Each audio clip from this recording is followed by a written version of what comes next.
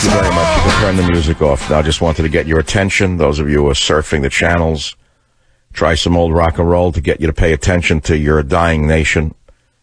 With the master matador in the White House getting ready to thrust the sword into the heart of the nation. We have an election. Everyone knows what's at stake in this election.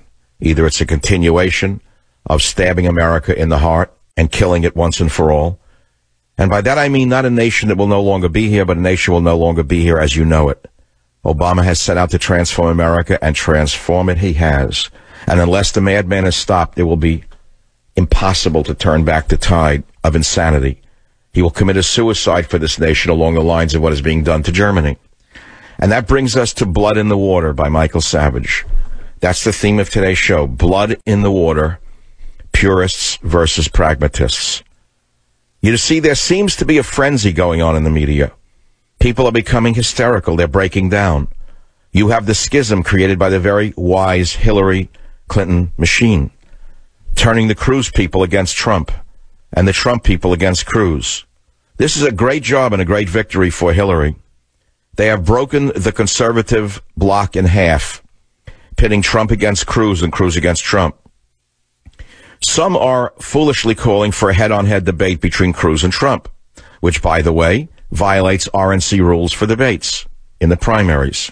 But that doesn't seem to stop self-aggrandizing individuals from demanding that we have a gladiator fest where Trump and Cruz fight each other to the death, and the injured party goes on to fight Hillary in the final matchup with half a body. That makes great sense if you're actually working for Hillary Clinton. But the bigger issue is the blood in the water and the frenzy that's going on. The frenzy is based upon the fact that Donald Trump is the new gladiator. Actually, he's the knight in shining armor that America has been waiting for forever. He's the man on the white horse. What the media senses right now is that by Fox turning on Trump, they have put a chink in his armor, so to speak. And that's caused a little bit of blood to come out of Trump. And the sharks are going crazy. They smell blood in the water. And they want that wound opened up. They want to see that knight in shining armor on the ground, bleeding to death, vanquished at last by the Democrat, socialist, Islamist media complex. Blood in the water, purists versus pragmatists. The Democrats are laughing because they see the entire Republican Party split in two, with the purists attacking the pragmatists and the pragmatists mocking the purists. Both sides happen to be right. Of course, we would all like a purist candidate to win. However, most every election in the past has been lost on the Republican side by purist candidates who did not appeal to the masses. Or people just sit out the election if the candidates are not pure enough for them. This is understandable, given what Boehner and McConnell and now Ryan have done to the very voters who put them in power to advance the conservative agenda against the extremist President Obama as he advances toward pure government control over our lives. And then you have the pragmatists on the other side, and I consider myself a pragmatist after seeing what purists have gotten politically, which is near zero. You see, purists have rarely elected anyone, ever, and they will not in 2016. The schism between purists versus pragmatists is equal to the schism even within religions.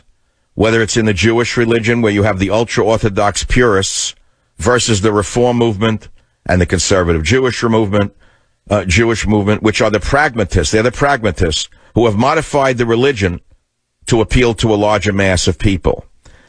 There's an adage in biology that I learned in high school which goes like this: adapt or die. Either you want to wind up stuck in amber with your purist philosophy, or you want to go on and adapt and evolve. Does this mean that you have to compromise all of your beliefs? No, but it means you have to compromise some of your beliefs. That is true politically, as well as it is with a mate or with a career. Adapt or die. Listen to what I just said to you. Adapt or die. That is as true politically as well as it is with a mate or with a career. Adapt or die. There's no room for purists in any sphere of life today. That's a textbook concept. There is a place for purist philosophy, so we know where we come from. But you cannot win a general election in the new America based on a purist philosophy. The reason I back Donald Trump personally, as a pragmatist, even though he may be seen as a social liberal to so many purists, is that on so many issues that are fundamentally important to the survival of America, I trust, and I repeat, trust, that he will most likely be able to follow through on providing us with the greatest national security. Issues such as defense, border security, immigration, there's no other candidate that can get the job done. Donald's a deal maker. Even if the purist candidate should win, it would not be gridlock in Congress. It would be the end of Congress. There would be no movement whatsoever. There would be a logjam for the next 4 years. There would be constant partisan warfare. And during this time of the logjam, should the purist candidate win, ISIS would continue to metastasize into a greater cancer. And tens of millions more immigrants would continue to pour in over the border. We cannot afford this logjam. We cannot afford this gridlock. That is why I, Michael Savage, am a pragmatist.